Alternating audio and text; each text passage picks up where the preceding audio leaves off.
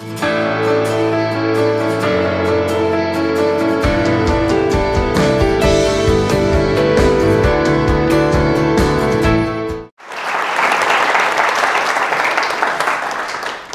you very much for the opportunity to be here. It gives me great pleasure to be part of this community for this evening and to be recognised as the Elizabeth Laird Lecturer for this year. I had a hard choice what to talk about, but decided to go with my current enthusiasm, which is known as time domain astrophysics. Things that vary and things that actually vary quite rapidly. So, Hubble telescope, probably quite well known to a number of you. This is a very famous picture from the Hubble telescope. It's the Hubble Deep Field. The telescope spent 143 hours in total staring at this tiny patch of the sky, a carefully chosen patch of sky. But the size is what a tennis ball at a distance of 100 meters would cover. It is tiny. Because of the long observing time, it sees very, very faint things. It sees some of the most distant things in the universe. And significantly for us as well, it sees that there is still black space between all these things. Nearly everything in this photograph is a distant star. The things that aren't distant stars, there's this one with a cross, that one, and there's a star up there with a little cross through it. Since Christmas is coming, I will expand on this just a little bit. That cross shape is produced inside the telescope. For those who know a bit about telescopes, there will be a secondary mirror. It's held in place by what we call a spider. And it's that structure, that spider, that's giving the lovely cross shape. Come Christmas, you'll probably get some Christmas cards. Some may show the Christmas star. Some may show the Christmas star with a neat cross shape through it. Good theology, bad history. That cross shape could only be produced inside a telescope, and they didn't have telescopes at the time of the birth of Christ. So it's an anachronism. So this was, a few years back, the latest, most exciting thing in astrophysics, but it has some limitations. We are looking at a very small area, but they do seem to have chosen wisely. It does seem to be a typical area. We get very interesting results from it. People are still working on this data. But because of the very long exposure time, 143 hours, we are missing anything that flares, changes brightness and dies away during that 143 hours. And we're also incidentally missing anything that moves. Anything that moves might, if you're lucky, come out as a rather faint cigar shape. Anything that flares and dies, well, it'll probably get averaged out and be the faintest of smudges in the 143 hours. So whilst this produces wonderful astrophysics, there are things it cannot do. And one of the more recent developments is paying attention to the things that this kind of photograph cannot do. So it's like moving from still photographs to movies. Still photographs very beautiful, but the movies will show you how the shape changes, how things move, and how the brightness changes. And that's one of the ways that astronomy has moved in the last few years. So up till now we have largely ignored what's called the dynamic sky. Largely. There have been some exceptions. Radio astronomers studying pulsars, like you've heard described to you. X-ray astronomers and gamma ray astronomers have all been alert to this time dimension of astrophysics. So what has happened is that a number of older telescopes have been repurposed. So for example, we have here one of a famous Palomar telescope, a Schmidt telescope, owned by the Swedes, Uppsala, but in Australia. And there have actually been one or two new telescopes like this one in Hawaii called Pan-STARRS.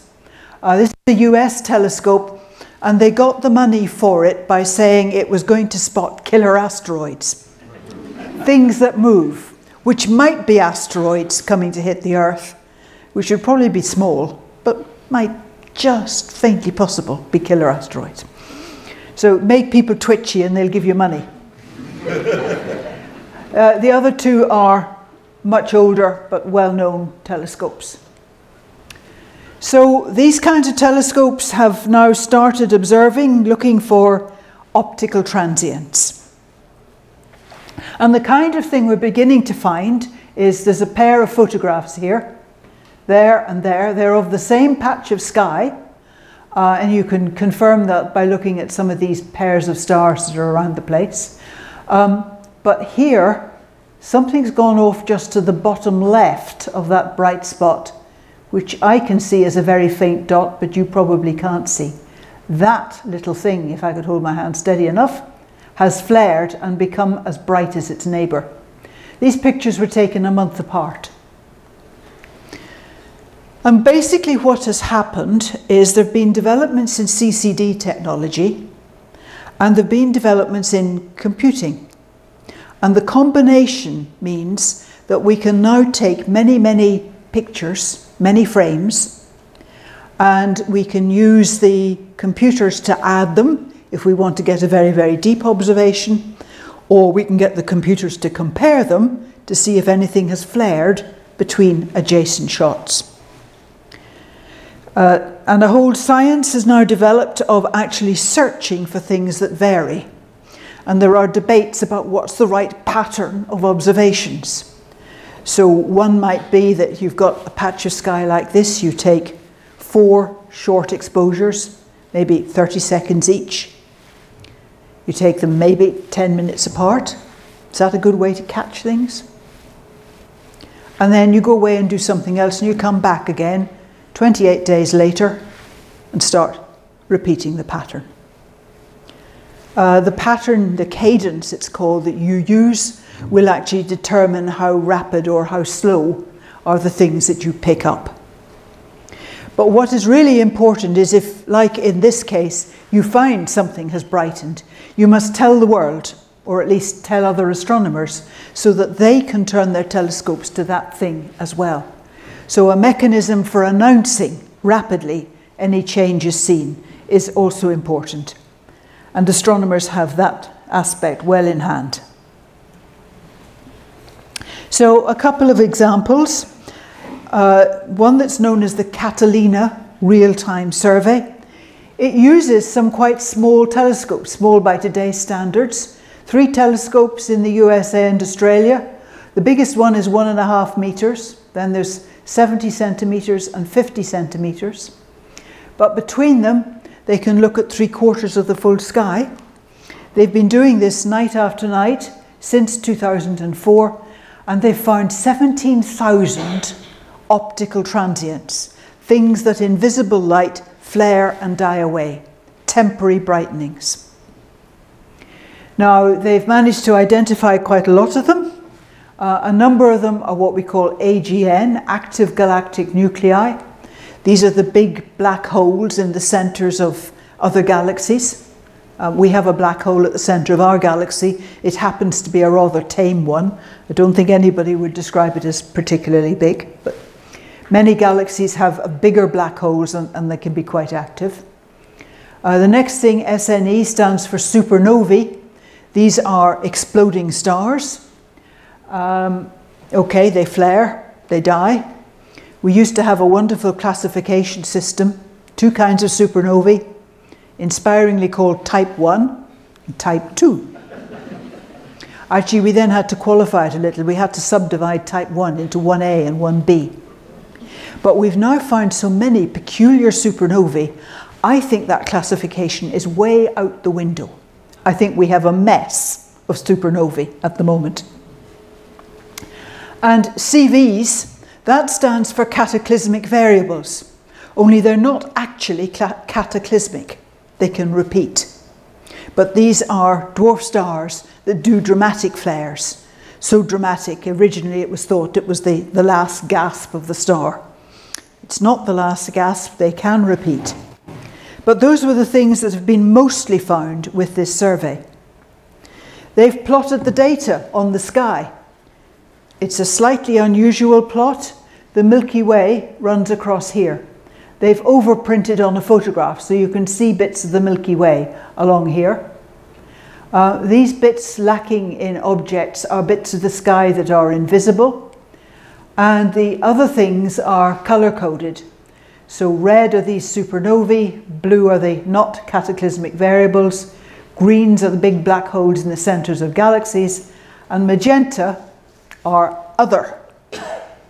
And you've probably already spotted a track of magentas, which comes around here.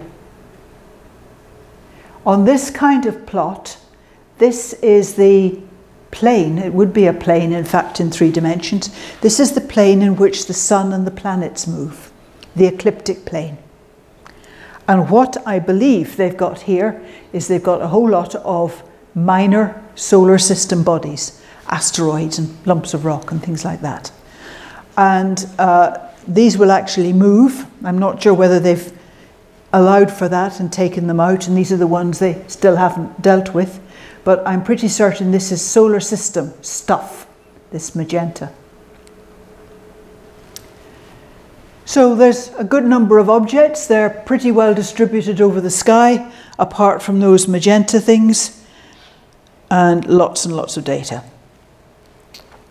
Another one that's been very successful and has just been upgraded and is starting again is on Mount Palomar, Palomar Observatory. They had a previous transient survey running. They stopped it to do some upgrades, and they started again about 6 months ago. They completely scanned the sky visible from Palomar in 3 days.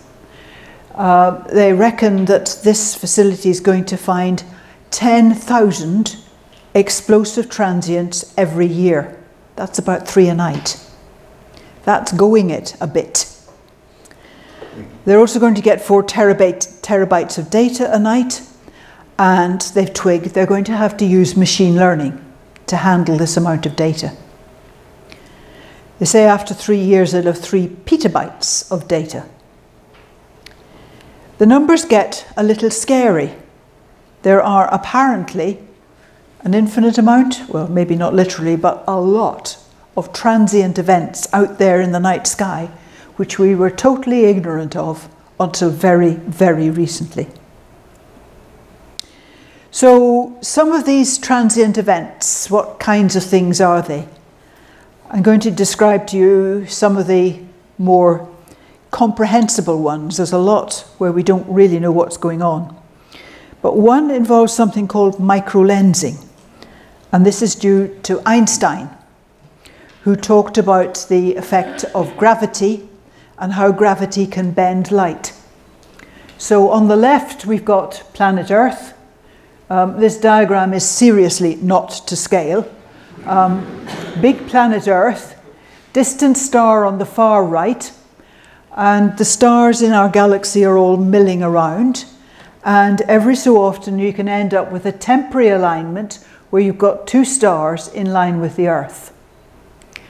When that happens, the light from the distant star can be lensed by the gravity of the star in the middle, so that a light ray that was originally going to miss the Earth by miles gets bent, its track gets bent by the gravity of the middle star, and it actually comes to Earth. And similarly with this ray, it gets bent and comes to Earth. So while we have this fortuitous alignment, this star is delivering much more light to the Earth than it usually does. In other words, it looks brighter, a lot brighter. But because the stars are all gradually milling around, it's only a temporary brightening. The alignment will go out of alignment quite soon, and that distant star will revert to its usual brightness. But interestingly, there's been some surveys running to look for this, and they've delivered some slightly interesting results. So again, I'll talk through this from the beginning. We start on the left-hand side. We have a distant yellow star.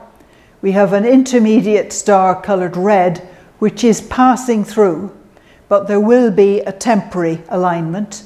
And when there is the temporary alignment, we get a lot of light from the yellow star. And then the alignment goes and the star goes back to normal. Now suppose this intermediate red star has a planet. So here's the star and here's a planet. Planet comes along and lines up after the star has gone by. So we see the brightening due to the star and then a tiny little blip due to the planet. If the planet is more distant from the star, the gap between can be bigger, so the brightening due to the star and the brightening due to the planet. But what they have found is a brightening due to a planet and no star. No brightening due to the parent star. This planet is apparently an orphan, or if you're feeling negative, a rogue. It must surely have had a star in the first instance, but maybe there's been a close encounter with another star and it's got pulled away from its parent and it's floating loose. They've found something like a dozen of these orphan planets so far.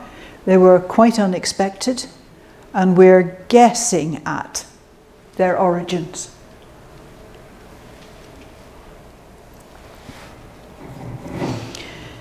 We can do astronomy and do astronomy at all wavelengths right across the spectrum.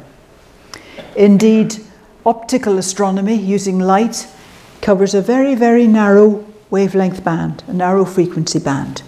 And there's stacks of stuff either side of that narrow band that our eyes don't see, but astronomers can pick up. And it stretches, let's see, we'll have radio down that end. So there's radio waves, microwaves, infrared. Then we get into the visible spectrum, the bit we can see, the red, orange, yellow, green, blue, indigo, violet. And then it goes stuff that's invisible to our eyes, ultraviolet, and then X-rays, and then gamma rays. And these other wavelengths, besides optical, are also finding transient events. So I'm going to that end of the spectrum, the high energy end, the short wavelength end, to talk a little bit about what the gamma ray astronomers see. And there's an amazing story here, which goes back to the early 1960s. The United States and the Soviet Union signed a test ban treaty. Neither would test nuclear weapons in the Earth's atmosphere. The US, being slightly suspicious guys, thought we'd better find some way to monitor this. We don't trust the Soviets. And they decided the best way to monitor this was to look out for a gamma ray flash, a short burst of gamma rays that a bomb being tested would produce. And they decided the best way to do that was from space. So they launched a number of small satellites called the Vela satellites, and these must have been pretty early launches because this was early 1960s. They launched, indeed we got an image, fairly simple satellite, but they launched a series of these and they arranged that there would always be several up at a time, so that if there's a test down there in the Earth's atmosphere, this satellite can say it's there, this satellite can say it's there, and that satellite can say it's there, and they can prove it was over the Soviet Union, for example. So they got these satellites up, they got working, and they found flashes of gamma rays. Only they didn't come from over the Soviet Union, or certainly only maybe a few did. Indeed, when they began to work out where they came from, they realized they weren't coming from the Earth, they were coming from space. Something out in space was producing short bursts of gamma rays that these tiny satellites could pick up, and it wasn't the Soviets testing nuclear weapons. But the work was classified. And even when the scientists worked out that it was coming from space, not the Earth, it was a long time before they persuaded the authorities to allow them to publish. And it was the early 1970s before this became public. And it certainly wasn't the Soviets testing nuclear weapons. It genuinely was things out in space. Sorry, I got my dates wrong. It started in 67, not 63. Stories otherwise the same. So this is an image of one of the gamma ray bursts. It's a much later one. It comes from 1997, but it serves to illustrate. This is done between 50 and 300 keV, and that's not actually what I would call a gamma ray. I'd call that an X-ray, but maybe that's semantics. Anyway, there is a very conspicuous burst, huge signal to noise, and it lasts 10, 20 seconds probably. So once this work was declassified and published, there was immense interest. I was working with an X-ray astronomy satellite at that point, and many satellites have some protective mechanism to stop the sensitive detectors getting fried by inadvertent things. Or there's a spot on the Earth called the South Atlantic anomaly where the radiation levels are much higher. And I began to notice that when there was a gamma ray burst, our protective mechanism switched everything off and then switched it on again after a minute or two. So this was interesting, this was exciting. I started doing some research on this, very primitive. I have a satellite, it's orbiting the Earth. Some of the gamma ray bursts we don't see, probably because the Earth is in the way. Some of the gamma ray bursts we do see because they're in the half of the sky that isn't blocked by the Earth. And such was the primitive information available at the time that that was useful information. So, immense interest in this, complete puzzlement as to what they were. And this plot is, again, the whole sky, unpeeled like the previous plot I showed you. The Milky Way runs along the middle. And each of these dots is the position of one of the gamma ray bursts, position it came from, and the colour gives the strength. And it's random, isn't it? They're just evenly spattered all over that oval, which is a little bit surprising, because if we look at the stars in the night sky, they're concentrated towards the Milky Way. But this shows no concentration towards the Milky Way, which means one of two things. Either the sources of the gamma ray bursts are very close, and we don't see the more distant ones, so we don't see any concentration towards the Milky Way. Or they're way beyond the Milky Way. They're nothing to do with our galaxy. They're external to the Milky Way, so of course they don't show any concentration to the Milky Way. And for many years the debate raged. Meanwhile, we continued to record gamma ray bursts, typically about one a day. And while that burst is bursting, it's the brightest thing in the gamma ray sky. And we still don't know what they were. Gradually we came to realize there were two kinds of gamma ray bursts. This is something beginning to happen with other bits of transient work. This is a plot of the number of gamma rays against their duration. And there's one population like this, and there's another population like that, with the break point at 2 seconds. And with great ingenuity, we call these ones short bursts and these ones long bursts. Highly creative. However, we do all know what we're talking about, which is something. So we now believe that the long gamma ray bursts, longer than 2 seconds, are due to an exploding star. Usually called a supernova, but if you want to hype it up a bit, you call it a hypernova. Supernova is the collapse of a star rather bigger than our sun. Hypernova is probably something even more super, but a little bit undefined. and the star explodes and collapses to make one of these neutron stars or pulsars, or maybe a black hole, or maybe, if they exist, a quark star. And somehow, a lot of hand waving goes on here. Here's a collapse followed by explosion. And somehow there's a pair of very narrow jets come out of this core that remains. And if the jet is pointing towards us, we see a gamma ray burst. And if it isn't, we don't. The debate about where these long gamma ray bursts were was finally solved when a satellite saw one and called up some colleagues on a telescope who were in the night sky, and that bit of sky was in the night sky, who turned their telescope there and found an object.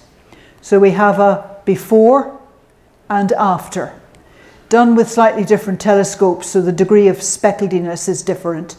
But it's the same field. I mean, do you see 3 stars down here in the bottom left, and a close pair up there to the right, and a great big whopping star there, which is there. And then there's a pair.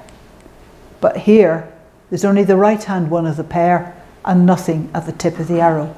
Or actually, there's something very faint. And that very faint thing has brightened enormously at the time of the gamma ray burst. And it turned out to be, that faint thing, a very distant galaxy. So these are extremely bright events. When the gamma ray burst is on, it's the brightest thing in the gamma ray sky, but it's also extremely distant. So they are whopping great events and probably a very narrowly focused beam. So that helps with the energetics. And it turns out that a typical galaxy will produce one of these every 1,000,000 years, or a few of these every 1,000,000 years. Another type of phenomenon that we're beginning to see, and this is still very new, is called tidal disruption events. We have a black hole, maybe a black hole at the center of a galaxy. Here's a star on a trajectory that's going to carry it dangerously close to the black hole. As the star gets closer to the black hole, the gravity, and in particular the difference of gravity, stretches it out into this cigar shape. And as it continues on its track, the cigar breaks up into lots and lots of bits, which fall into the black hole one after the other. And each thing falling in could produce a flare of radio or gamma or X or optical. And we are now starting to see these things. At the last count I had, there were several dozen candidates for these tidal disruption events. But for me, the most exciting bit has been at radio wavelengths, things that the radio astronomers have found. Just a little bit of physics. Apologies to the physicists in the audience. Many of you will know this, but here's just a little bit of revision. So you may know that when light shines through a raindrop, you get a rainbow, or when light shines through a glass prism, you also get a rainbow. The different colours are spread out, are separated. It's because the different frequencies of light travel at different speeds, different ways, through the drop or through the prism. And so they get separated out. White light gets separated into its constituent colours. This is a phenomenon called dispersion, and we have a similar situation in radio. I'm going to play you an audio recording in a moment. It's got quite a lot of static on it. What you are listening for is a descending whistle. Something like that. So see if you can hear it in amongst the static.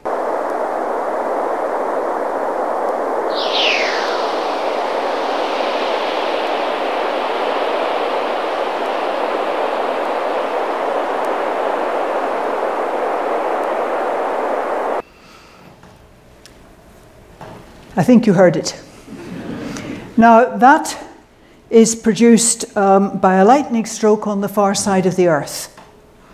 and named whistlers by geophysicists who were listening to radio emissions in the Earth's atmosphere and heard this whistle.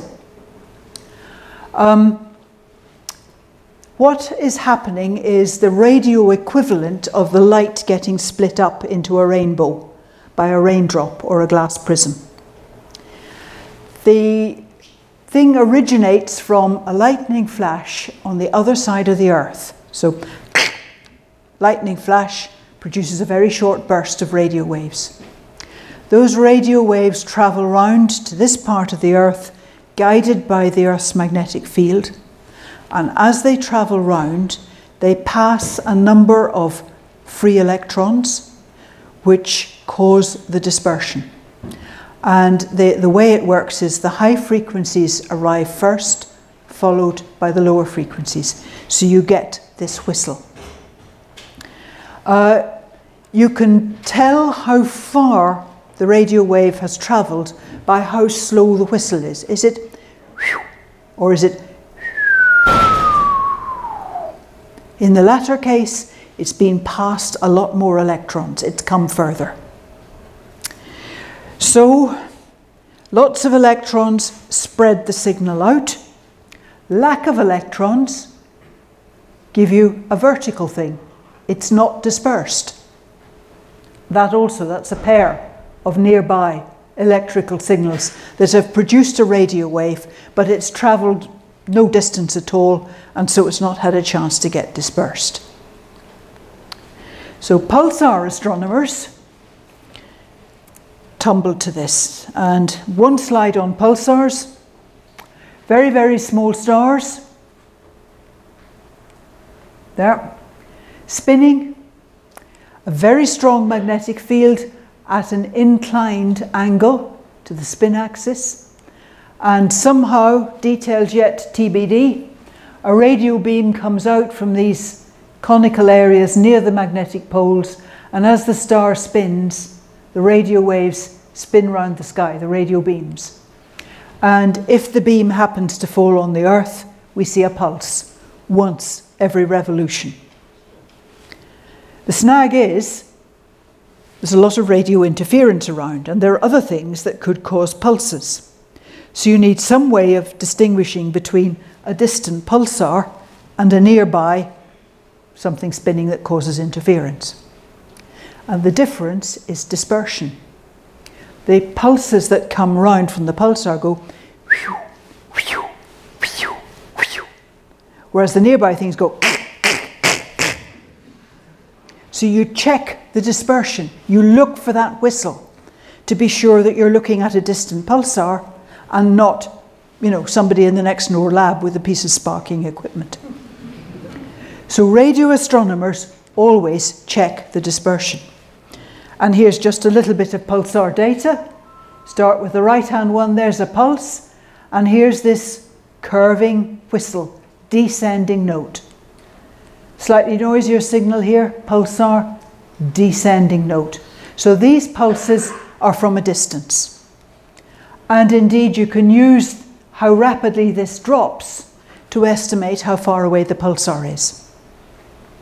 Absolutely standard.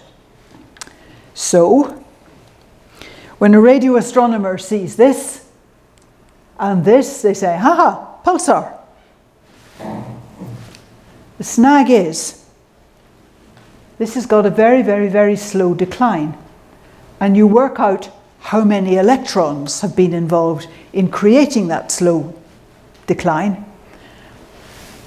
and you come up against a bit of a crisis. So let's suppose it's in that direction, and I'm the radio astronomer, and let's say I need 10 million electrons. I have no idea if that's the right number or not, but never mind. And I'm in a galaxy, and the galaxy ends here, where the carpet ends. So, radio astronomer, right, I need 10 million electrons to explain that dispersion. I start counting. I've got 100, 200, 300, 400, 500. I'm nowhere near a million. And I've got to the edge of the galaxy. And the snag is, when you get to the edge of the galaxy, the number of electrons drops, plummets. So to get the rest of the electrons I need, I have to go zillions of miles out there. It's way, way beyond the galaxy. Okay, it may be in a galaxy which will contribute some more electrons, but nowhere near enough. It's got to be thoroughly extragalactic. So that's interesting. And then they started finding more. And with one exception, they have monitored that bit of sky and that bit of sky and that bit of sky where these bursts have come from. With one exception, there has never been a repeat. So maybe it's something catastrophic. Maybe it's something been and gone and died in a spectacular way. And the optical astronomers, where they have data, say, no, we didn't see anything. And the infrared astronomers say, no, we didn't see anything. The X-ray astronomers say, yeah, we didn't see anything. But the radio people are picking up these bursts. Now, there is one case that has repeated. And they've studied it quite extensively now. There's even a paper just coming out. They've used deep learning on the data and they found lots more pulses from it. And they now know where it's coming from. And it's in a galaxy, but it's not from the center of a galaxy. It's, you know, out in the suburbs of the galaxy. And for God's sake, it's a dwarf galaxy. And a dwarf galaxy says everything. There are, you know, we've got 10 or something dwarf galaxies around the Milky Way. They're pretty common, they're dead tame, and it's not even in the center of a dwarf galaxy. What is going on? Well, we don't know yet what is going on. And increasingly there's a suspicion that this one repeater is something different that we happen to have picked up because it gives some big pulses occasionally.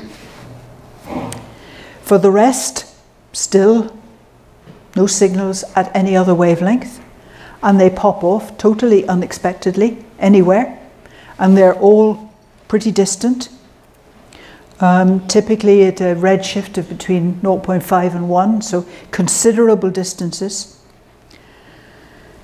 But the Australians had a problem. They were finding a number of things that looked a bit like these bursts, these fast radio bursts. They didn't look quite like the fast radio bursts, and they all seemed to have the same rate of descent of the whistle, the same distance. And they were really quite disturbed by this, and they couldn't make sense of it until a graduate student, I haven't got that plot, sorry. Graduate student made a plot of when these pulses arrived against local time. And there was a peak at 1 p.m. What do you do at 1 p.m? You have lunch. They have a microwave oven. People were heating up their lunch. They weren't supposed to use it while there was observing going on, but they were. And actually they weren't too worried about this microwave oven because they had tested it and it didn't, you know, leak radiation. But listen to this, because this affects your health. Some people were putting their lunch in the microwave oven to cook and stopping the microwave by opening the door. If you stop a microwave by opening the door, there's a very short burst of microwaves gets out and hits you in the chest. Don't do it. A chest full of microwaves is not desirable. Please use the stop button, and that will also prevent you from causing radio interference from this short burst of microwaves. So once the Australians had sorted that out, they were on board with the rest of us and agreeing that there are these amazing fast radio bursts. We still don't know what they are. They are at considerable distance. They don't seem to repeat. They don't give optical or X-ray or infrared or ultraviolet or gamma ray or microwave or anything, apparently. And we keep finding more and more of them. Have you heard about CHIME? New Canadian radio telescope just coming on air out in British Columbia. CHIME has found already a few of these bursts, and I strongly suspect it's going to find a lot more, which will be really interesting. It's at a slightly lower frequency than the radio telescopes that have picked them up till now, which is interesting. And it's very well placed to do it because it has a great combination of sensitivity and large sky coverage at any one time. So this is going to be really, really interesting. Whether it's just going to add to the number of known bursts and not solve anything, we will see. Time will tell. There are other big new telescopes coming on to explore the transient world. The Large Synoptic Survey Telescope is building in Chile. It'll be a few years yet before it's fully ready. It's got a mirror that's 8.4 meters diameter. There's a person to scale. It has a camera that is the size of a small car with 3 billion pixels. And it's going to produce a hell of a lot of data. So much data that I think it's going to be a problem. It's going to catalogue 6 million solar system stars and 37 billion stars and galaxies. It's going to produce at least 10 million transient alerts every night. Grad students, don't go there. It'll be hard work. They're going to have to use machine learning, obviously. But something that perturbs me just slightly is computer will find what you program it to find, but will it find things that you haven't programmed it to find? Or will it say they're rubbish and throw them out? Anyway, there's going to be stacks of data from this new telescope, which is going to really, shall I say, expand this field in an alarmingly rapid way. There's a big new radio telescope being built in Australia and South Africa. It'll have a collecting area of a square kilometre. There are now prototypes or pathfinders for this in both Australia and South Africa. And the South African one, are doing something very clever. The radio telescope is called Meerkat. Those of you who know Dutch, Meer means more. Cat was the old Karoo Array telescope. So Meerkat is more Karoo Array telescope. And it's as a cut down version of the ultimate telescope. It's going to, observe a particular patch of sky each night and so on. And they have put a small optical telescope right by it, and the optical telescope will cover the same patch of sky at the same time. So if the radio telescope picks up a radio flash, they'll be able to say, well, we had an optical telescope looking there as well. Did it see anything?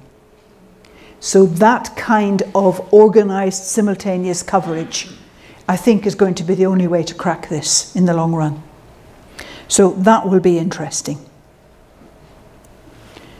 The final transient is the scoop of the century. Gravitational radiation.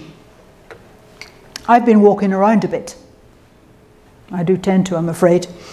You know that there's gravity between everything in this room, so there's gravity between you and me.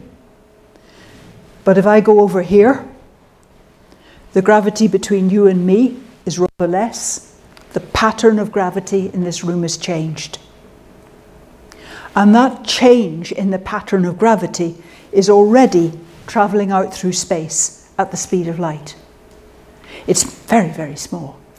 If I kept doing this regularly, then it would be rhythmic and there'd be a better chance of somebody detecting it. But actually, we really need things like black holes orbiting each other, big, big masses. So this simulation from Wikipedia are the changes in gravity, the ripples in space-time, caused by a pair of stars orbiting round each other. And those ripples carry away energy. If If you take energy away from a pair of stars, they move closer together and they go round faster. So the ripples get faster and bigger, which means more energy gets carried away. So the two stars move even closer, go round each other even faster, and the ripples get bigger and more energy gets carried away. And ultimately, the two stars will merge, collide with each other and merge. So there's been work going on now, at least in Britain, for about 40 years to develop equipment to pick up these waves. I think I've probably said all of this. As the two things orbit each other, they get closer, orbit gets faster, there's more gravitational radiation, and they end up merging. So this is the kind of waveform that you look for if you're picking up gravitational waves. So it starts, it's a little low, steady ripple, but actually the stars are getting closer, the ripple's getting closer packed, it's getting stronger and more close packed and more, and they merge. And this is in fractions of a second, so that's 1/10 of a second along there. You can do it with neutron stars merging or black holes merging. And it's similar, broadly similar sorts of patterns. For the physicists, this is what they call quadrupole radiation, and one of these Michelson interferometers is one of the best ways to pick them up. They do have a couple of these interferometers in the United States, one in the north of Italy. They're building one in Japan, which must be very nearly ready, and India is supposed to be building one as well. The gravitational wave passing causes the arm lengths of this interferometer to change. The mirrors at the end move just a little bit, a very, very little bit. The telescope or interferometer had 4-kilometer arms, and the movement that they have picked up as the gravitational wave went by, 10 to the minus 18 of a meter. It's about the size of an electron or a quark. Technically fantastic. And they've done it. And they got a Nobel Prize for it, quite rightly too. So we now have had 5 mergers detected. 4 of them were pairs of black holes. Black holes of a mass we didn't know existed, 20, 30 solar masses. And 1, the most recent one, a pair of neutron stars merging. This is the waveform from the very first detection, the 2 black holes. It's pretty noisy, but 2 detectors, one shown in blue and one shown in the browny colour. By about here, they're beginning to oscillate in phase. The amplitude's getting greater, the frequency's getting higher, and a merger, and then a bit of kerfuffle afterwards. So that is a huge achievement to have opened up this new kind of radiation, and they very rightly won a Nobel Prize for it. Last year, no, 2017. Yeah, that is last year still. Sorry, we're not into 2019 quite.